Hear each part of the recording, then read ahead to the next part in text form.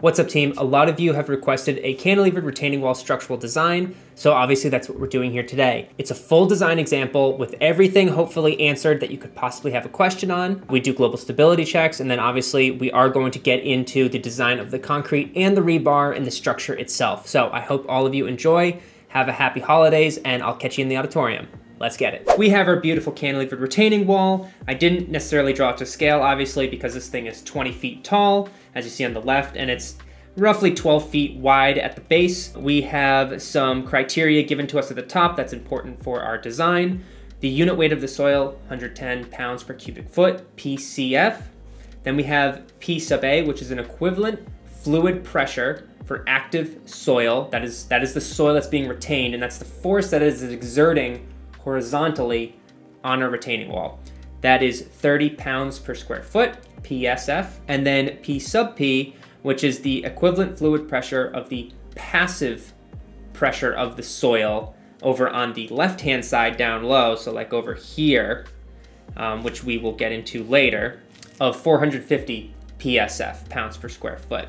Now I say pounds per square foot, ultimately equivalent fluid pressure starts off as PCF, but commonly, like we do with concrete structures, we design a 1 foot strip of wall. So we are taking that into account today.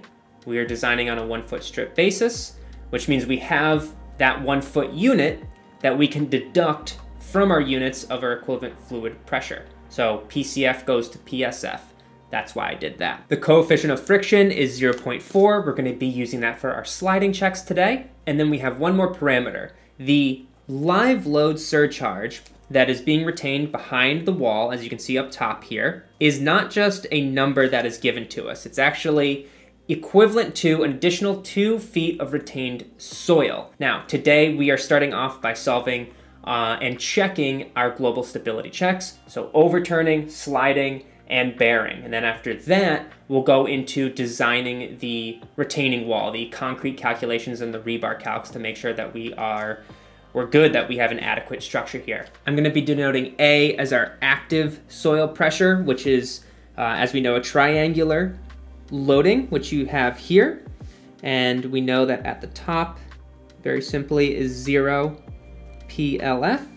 But now let's start by solving the base, which is the largest pressure. And we are going to be resolving moments about point A at the toe, as you can see here. So that means we need to take loads about the same elevation of the point that we are determining. So at point A, it's 20 feet plus 1.5 feet, which is the thickness of the heel and the toe, which gets us 21.5 feet, as I've shown right there. This triangular distribution is simply the height, which is 21.5 feet, times PA, 30 PSF, 645 PLF. We ultimately want to find the resultant of this triangular load. So that's going to be your bottom third, and we are going to denote that as H sub A. And then we have this rectangular distribution of load, and that is the horizontal distribution of load due to your surcharge up above. This is simply the calculation of the 2 feet of soil times the equivalent fluid pressure, so 30 PSF, which gets you 60 PLF. And this will have a summation of force, which we'll denote as H sub L. H sub A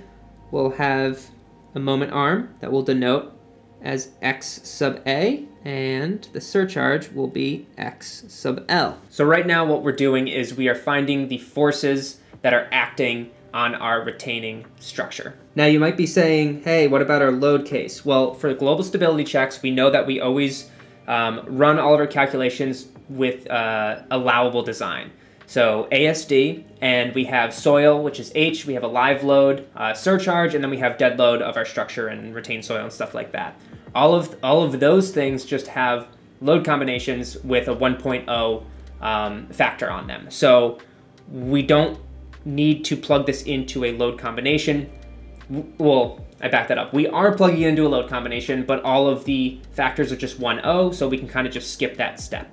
So that's what's happening there. We're not just neglecting it, but it's just 1.0 for everything. Now, H sub A is equal to the following. This divide by 2 is because it's a triangular distribution, so In reality, even though I drew it kind of a skinnier triangle, it's always a perfect 1/2 of a equally sided square.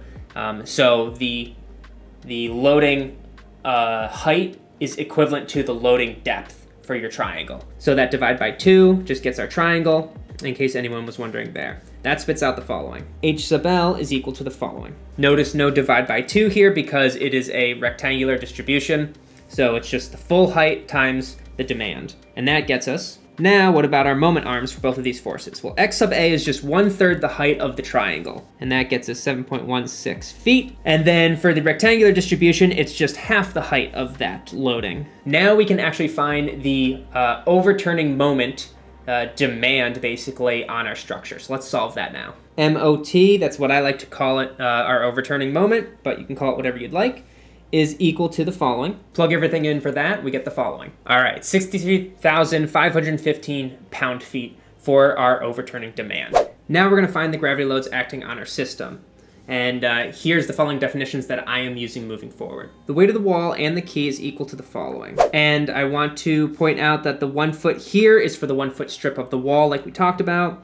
And then 23 feet is the height of the wall plus the height of the key, but does not include the thickness of the base. We are going to use that dimension when we solve for the weight of the base. So that's why I did that like that. It's not super crucial whether you do it an opposite way. If you were thinking of just taking the continuous height of that full stem, you can do that. You just need to remember when you're doing the weight of the base that you subtract that zone from the base. So, and then visually what I'm talking about here is we have an intersecting point here, right? And we don't want to account for this weight in the green box here twice. That's all. Next is the weight of the base. That equals the following. All right.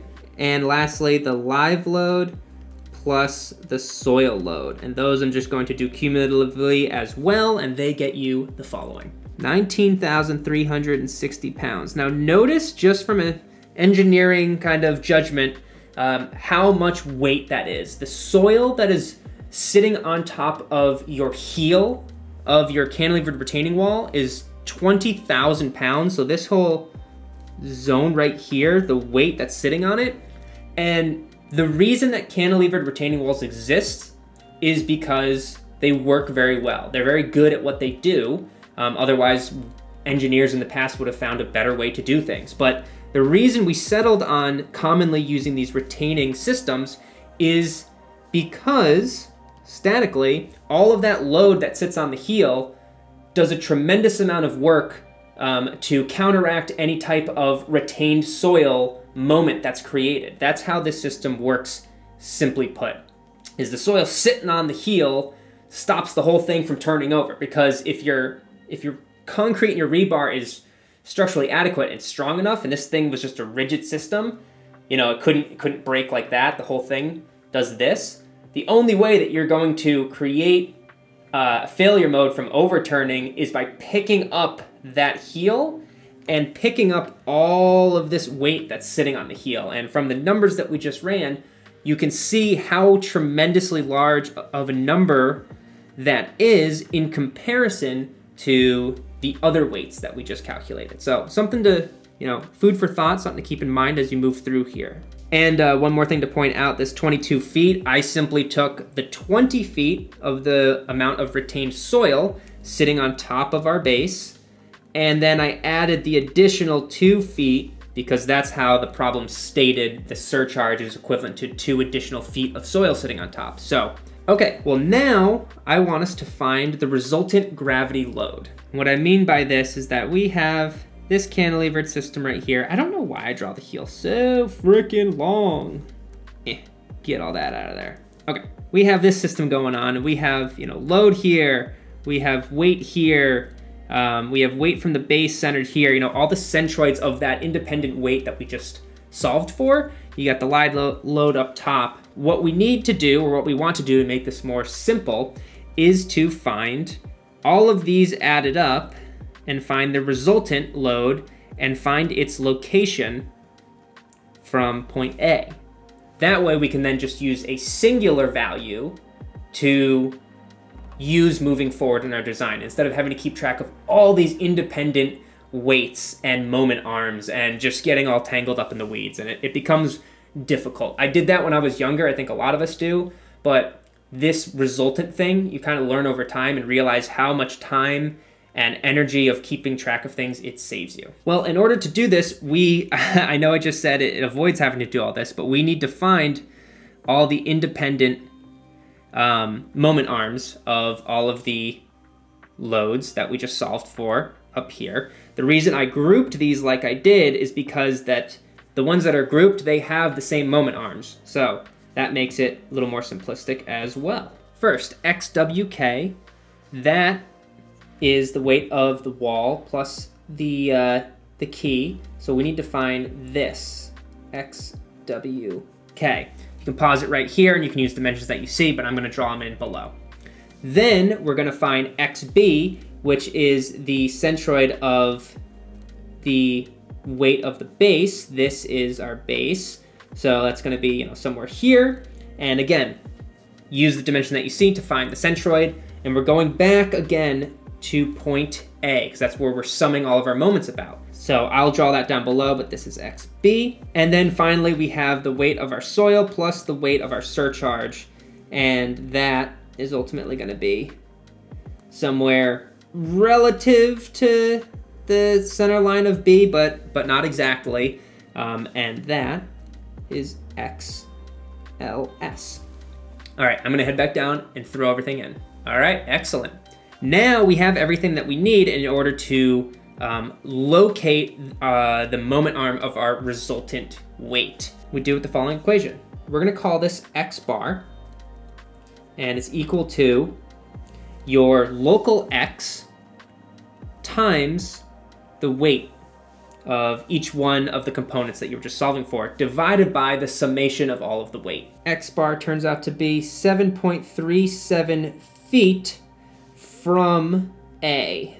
And we will want to know that summation of mass that I solved for down here moving forward. So we're just going to reiterate that, and I'm going to call that summation W is equal to 27,348 pounds. Well, with all this information, we can now run our moment checks for our global stability. We know MOT is equal to the following, but now we need moment R. At least that's what I call it. I call it the resisting moment, so M sub R. Again, that's just for me. That's going to be equal to the following equation. X bar times the summation of your weight. So see how simply put that equation becomes after we found the resultant, instead of like this weight times this doing all of that. You did that once, and now you can use a more simplified approach going forward. Beautiful.